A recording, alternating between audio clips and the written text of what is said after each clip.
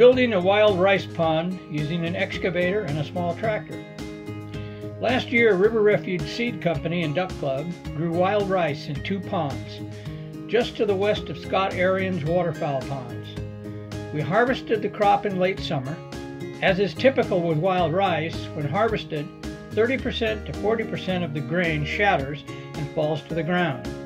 This becomes the seed for the volunteer crop for the next year, and when reflooded, the best duck food ever. Scott watched the birds bog into the feed in these ponds all winter.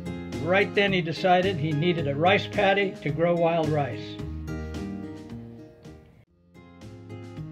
Scott and I walked the area where he would like his wild rice pond located. The ground was fairly level, with a gentle slope from east to west.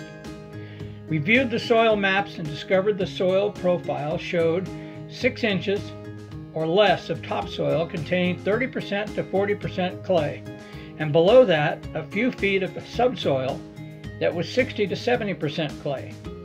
I then dug some shallow test holes to confirm that there was sufficient clay. Perfect. When constructing a dike, it's always best to build it about 18 inches higher than the expected pond water level. We shot the grades with a laser transit level.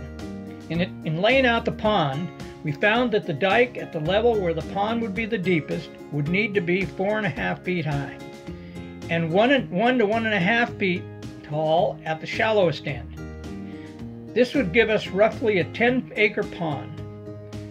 In the Willamette Valley of Oregon, wild rice grows best in water with a depth of from 1 to 3 feet.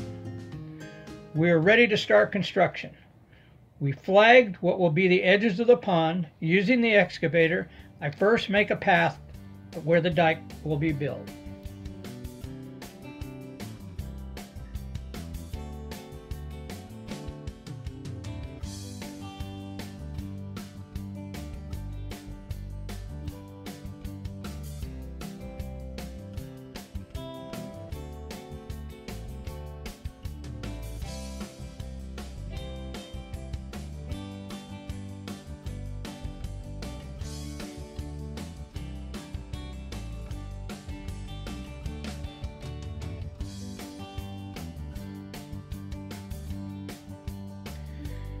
I now start constructing the dike.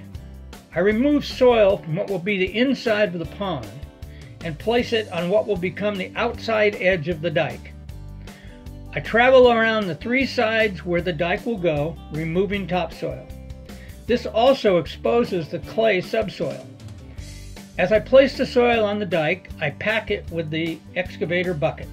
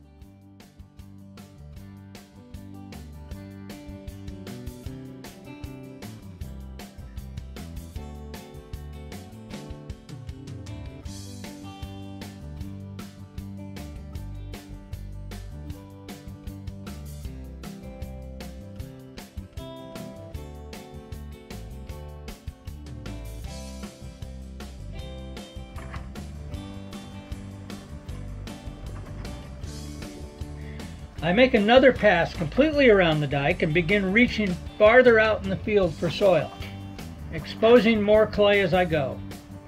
I'm beginning to bring the top of the dike to our determined grade level. I clean the loose topsoil as I go and I pack it on the dike.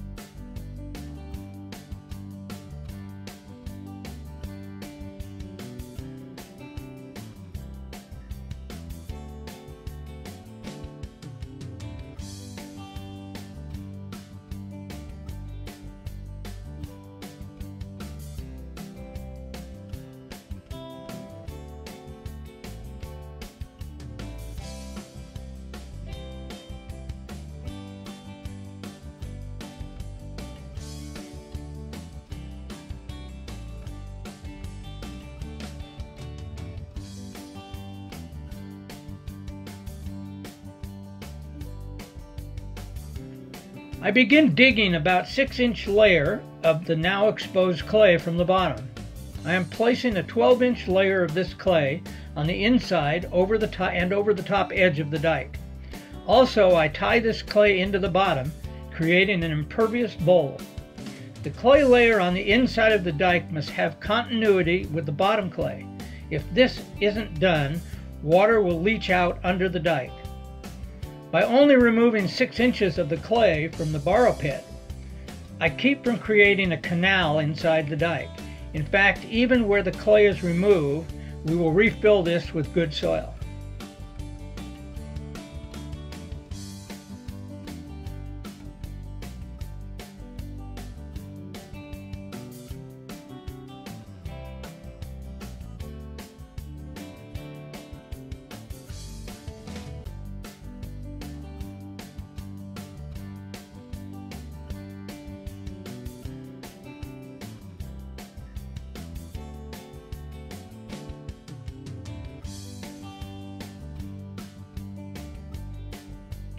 As I work my excavator along the new dike, I continue to pack and smooth the top.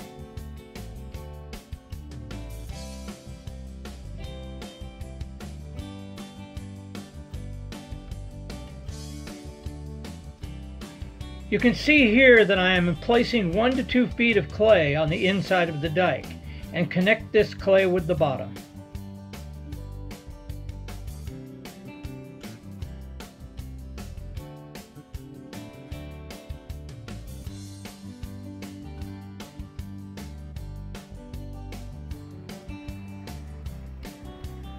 This is the deep side of the pond. As I place clay, Scott is wheel packing it with his tractor.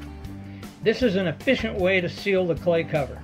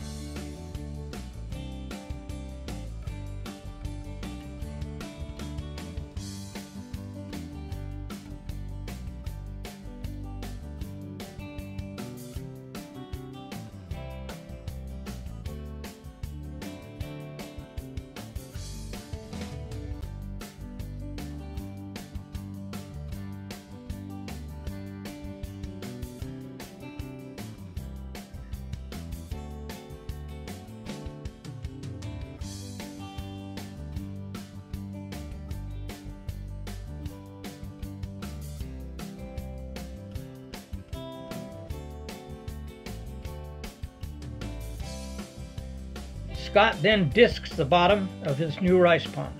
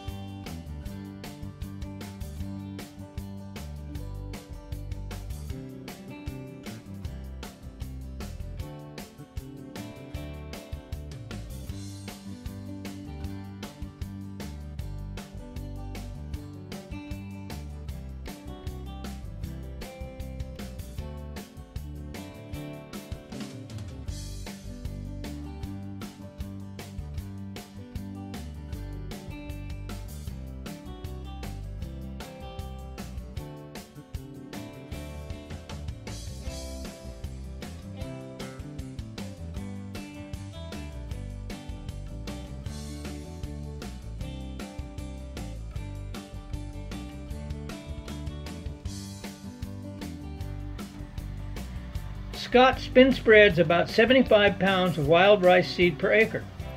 It's broadcast on fairly rough ground. He will then pull a sprocket roller over the field, crushing the rough soil clumps and thereby covering the seed. We've completed the pond just before the first rains.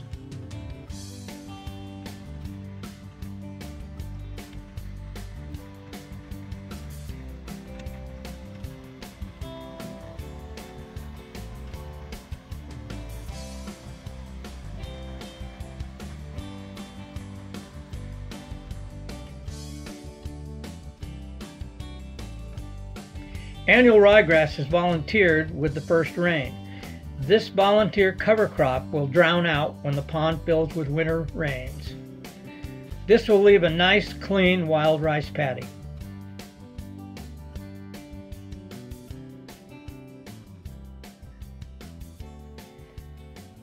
Winter rains have filled the new pond.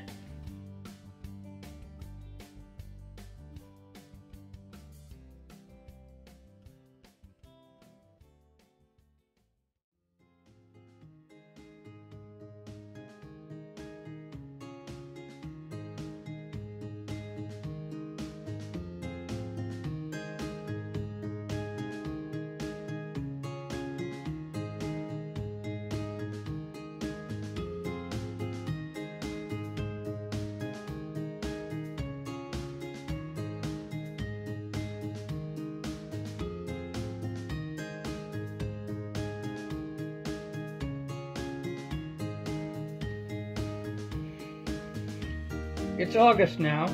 Scott's 10-acre pond of wild rice is ripening. When the birds arrive in the fall, we know right away where they're going to be feeding.